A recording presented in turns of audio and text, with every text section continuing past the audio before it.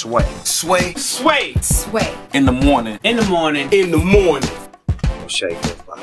Wake your fuck ass up. That crust out, y'all. All right, so Saturday was the 6th annual BK Loves MJ celebration of the life and legacy of Michael Jackson, given and thrown by the one and only iconic Spike Lee. Curated musically by one of the most successful, one of the most appreciated, one of the most celebrated, one of the most knowledgeable producers, music lover, director, DJ. He's known for working with everybody from De La Soul to Mary J. Blige to Stevie Wonder. He's put out a slew of projects, compilations, studio albums that have all done extremely well.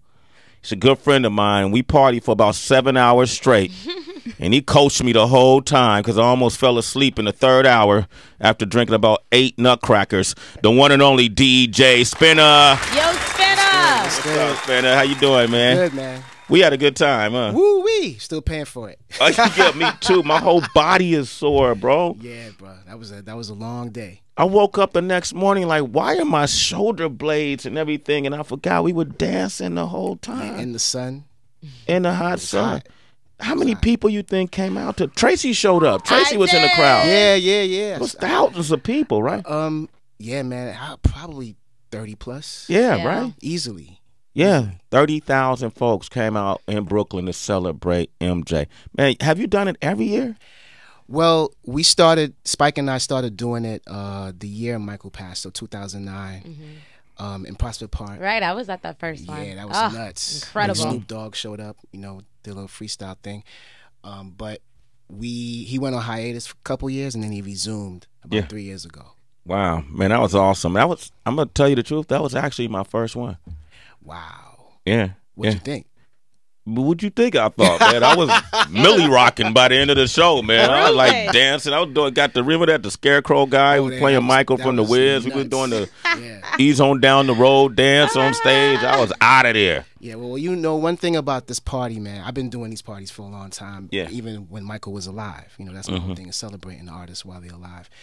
And the Michael Jackson fans go all out. Yeah. You know what I'm saying? Like, they'll come costumed up or thrillered up, whatever. All ages. All ages. And that's the beauty of it. Like, these parties, it brings out like 3 to 4 generations, man. Yeah, I noticed that. Speak to that too, the fact that Michael Jackson's music, even in 2016 when I looked in the crowd, it was that as an artist for you, where does he rank as in terms of the biggest go-to artist when you're DJing a party that no matter what? He's easily top 3. Top 3. I mean, he has joints that once you put it on is undeniable floor fillers. Don't stop till you get enough. I Want You Back, ABC. Like, these are records that are timeless, and somehow it speaks to, like, my daughters love it. You know what I'm saying? Like little kids. And the fact that he's been around. I mean, I know a lot of people that are in their 60s, 50s that love Mike because they grew up with him. I mean, he was part of our childhood. You know what I mean? Like, he just spoke. His music resonated to the soul across generations, period. What have you been working on, man? Wow. So many. You know me, I'm a jack of all. Many different musical trades, brother. Most recently, I actually did a record with Stevie Wonder, featured on it. Finally, he's done it on us right there. Okay, I get it. I see what you're doing. It was on the Miles Davis, Robert Glasper reinterpretation album called "Everything's Beautiful." Came out on Sony a few months ago. Were you in the studio with him? No, not this time. Okay, I mean, I have connected with him in the studio in the past, but he sent me the parts. He did harmonica on the track. The song's called "Right On, Brother." It's instrumental. Right On, Brother. Yeah, being in the studio with him or Mary J, like, what are the differences between, like, what do you learn from a Stevie Wonder that he does different? Well, with Mary J's, it was a remix project. Okay. Yeah, I did a remix for As, ironically, a Stevie Wonder song with George Michael back in, like, 99 or something like that. Just right but there. with Stevie, wow, man. I mean, that session that he invited me out to LA to hang out with him about 5 years ago, and he was working on some music that I don't even know if it'll come out, but during that hour period, I saw the man literally on a keyboard track drums live, keyboard like MIDI drums, playing it to the track live, right? Yeah. Listened back to it and was like, I don't really like it. Then got on the live kit and played drums live in a matter of 20 minutes. 20 minutes. You know what I mean? Wow. So that just lets me know that, you know, he's one of those self-contained, Genius. does everything like Prince. You Like know Prince. what I mean? When you watch what's the name of the documentary? Michael Jackson documentary. This is it. Yeah. Oh. Thank you, OQ. Pop expert OQ. Michael often said, what I like is the idiosyncrasies, the nuances about an artist when I'm in the studio, things they say, way they move, the whole nine. And Michael always would say, it's all for the love. Man, go ahead and play that a little slower. Find the love. It's all for the love. Yeah. Does Stevie have any of those sayings? I didn't capture any of that. My guess is that it's the same philosophy. You know what I mean? Because Michael learned from Stevie. Stevie is like the hierarchy of all of that self-containment. You know what I mean? Like, he's the guy that a lot of musicians looked up to, or still look up to this day, to do everything. Vocals, plays several instruments, track from beginning to end. Like, he sees the bigger picture from the inception of the beginning of it. You know what I mean? So when you go back and listen to Music of My Mind and Inner Visions and all of those colossal albums, and you read the credits, you see that outside of maybe horns and, you know, guitar, he's playing everything. He's playing, yeah. Wow. And that's bugged out to think about that. Like, you know, you gotta have a rhythm track, so you gotta actually play the drums, right, to the song without any instruments. Like, you just know what it's gonna end up being. So you track the drums from beginning to end, knowing, okay, this is where the chorus is, this is where the verse is, this is where the bridge is. Then you come back, you might do the bass line on a you know, keyboard bass or live bass, and then you might come back and do Rhodes, Fender Rhodes on. You know what I'm saying? Like, it's just a constant build, but you're seeing all of that. That's bananas. Yeah. And Michael, in a sense, was the same way. He may not have been the multi-instrumentalist. We know he played a little keyboard, a little piano or whatever, but he was able to articulate musically what he heard in his head to any musician. You know what I mean? And you had to get it. You had to get it right. I heard a lot of those early demos of him doing reference tracks and creating sounds with his mouth to emulate certain instruments. Down to the beatboxing. Down to the beatboxing. Well, DJ Spinna is here. He's going to entertain us as we celebrate the life and legacy of Michael Jackson. Spinna, give out your information. Listen, citizens, I always say this because I want you to have. We bring people up here to introduce them to you, and so that you can maintain your own direct relationship with these folks. And I do this on purpose. I like people to give out their social media, and you can hit up Spinna yourselves and ask him whatever you want. DJSpinna.com, Twitter DJ Spinna, Facebook DJ Spinna, you know, all platforms, and straight up DJ SPINNA. SPINNA. Yeah, follow me on Mixcloud, follow me on SoundCloud, follow me on Bandcamp. I'm on all of those. You're going to enjoy this. Ladies and gentlemen, Sway in the Morning, Shade 45 presents the one, the only, the iconic DJ Spinna. Shade 45, Sway in the Morning, man. I want to thank DJ Spinna. My man DJ Spinna, SPINNA. We just celebrated the Michael Jackson, the life and legacy of Michael Jackson in Brooklyn. BK Loves MJ party that Spike Lee and DJ Spinna has done. It's 6th anniversary. Yep. 6th annual? Sixth annual. 6th annual. Yeah. And here's the thing about Spinna. And turn the music down for this, man, because he came up with this concept, what, 2001? Yeah, somewhere around there. About 2001. He does what you call the wonderful parties. Woo! Come on, Rich. Rich has been there. Rich Nice is here. Rich Nice is here. Listen, Soundboy Killer. Yo, listen. The wonderful party. You can go and fall in love in the wonderful party. Have you?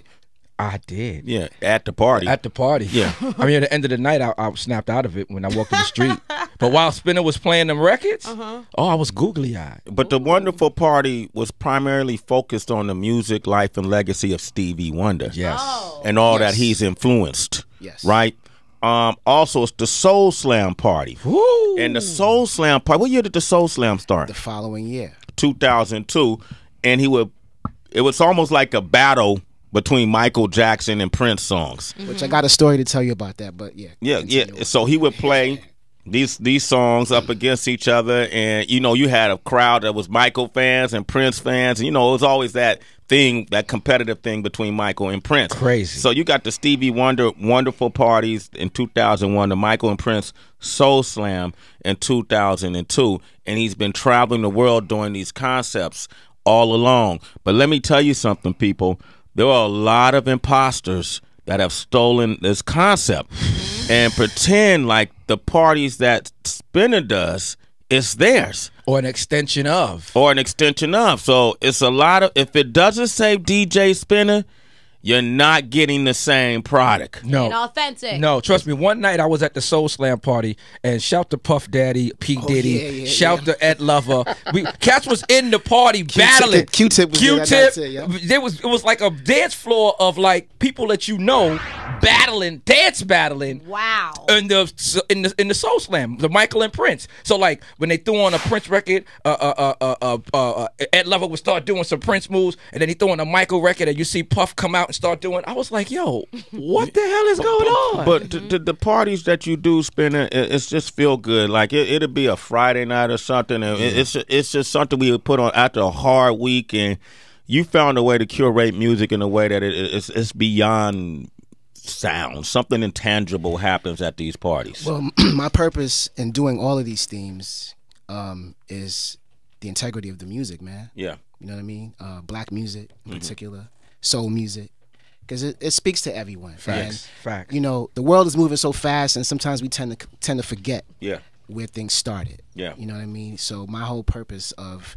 honoring these legends while they're still alive is to continue on that legacy of music, and have it celebrated in a way that it's not over your head. It ain't about playing like, of course I'm going to dig into crates and play like some obscure things, but people want to hear the classics. They want to sing along. The women come out, they want to dance. They want to, these parties are like church for a lot of people. And it's annual in New York. It's annual in just about every place that I do it. So people they have a whole year to wait. I try to space it out in a way that it's not, too consistent where people could get tired of it. And people migrate, man. Like people plan their lives around this. I've had people come up to me and tell me, "Yo, our baby I got married because of these parties to my wife." You know what I'm saying? Like people have conceived kids because of these parties. Did Prince ever make it? So this is Prince didn't actually make it. Stevie has showed up many times to the parties. But Prince I met through DJ Rashida, who was Prince's DJ. She introduced me to him at a party in LA, and it was a funny encounter. Everybody has their funny Prince encounter. So he knew about the theme parties. He knew about Soul Slam, and she introduced me and said, "Hey, this is the guy that's been doing these versus parties." And the first thing he says to me, he comes up to me before he didn't even say hi or shit. He was just like, "Why does it have to be versus?" And I was like, "Hey, it's just a party." She told him it's a party, it's a celebration. It's not really a battle. Yeah. That's just a branding thing. The versus thing is a branding thing. People try to put it out there as a battle, but I told him that, and he was kind of just gave me this odd look, stepped away from it, and he came back to me. So, he came back? Well, he came back to me about 5 minutes later and said,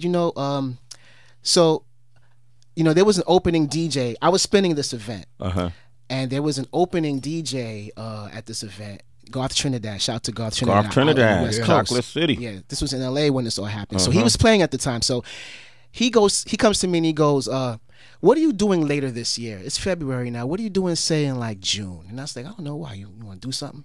He's like, "Yeah, I want to do something. I want to do a party. You, DJ Spinna, versus Garth Trinidad." So that was his way of being cynical, you know what I'm saying? Like sarcastic with me. So, no offense to Garth, that's my brother, but I looked Prince dead in his face and I said, "Prince, I will roast Garth Trinidad." Oh! Soundboy killer! What did Prince do? Laugh? He laughed and walked away. Wow. But that was just my way of letting him know, like, yo, don't. I'm tested. It ain't about that. You know what I'm saying? Like, yes. But man, that's out of respect. Out of respect. Yeah. DJ Spinna, man. So listen, whenever these parties take place, you look for authenticity, and that comes in the form of DJ Spinna. Citizens, you can follow him once again on his social media across all platforms. DJ Spinna. Spinna. Thank you, bro. I appreciate it. Thank you for having me. Absolutely. We getting geared up. Tomorrow night is our next episode of One Shot on BET every Tuesday at 10 p.m. And we're headed to Charlotte. And RZA from the Wu-Tang Clan is going to be our celebrity judge. I need all the citizens to tweet it out tomorrow night. One Shot, Charlotte on BET. Sway in the morning. A&R Room up next with Rich Nice. It's Sway in the morning, only on Shea 45.